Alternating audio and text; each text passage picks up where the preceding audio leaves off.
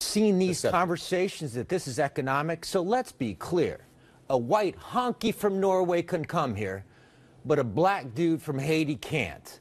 What does that tell you in an America that in one generation called you a nigger? What does that tell you, Don? I can tell you that what that tells a honky like me. We're no different than we were a generation ago, and we're learning the same lessons that we learned when we called the Chinese man a slant eye, when we called a man from Guatemala a spick and a wetback, and we called a black man a nigger. That's what it tells me. We got a ways to learn, but we can step back and say we're proud because I spoke this on CNN.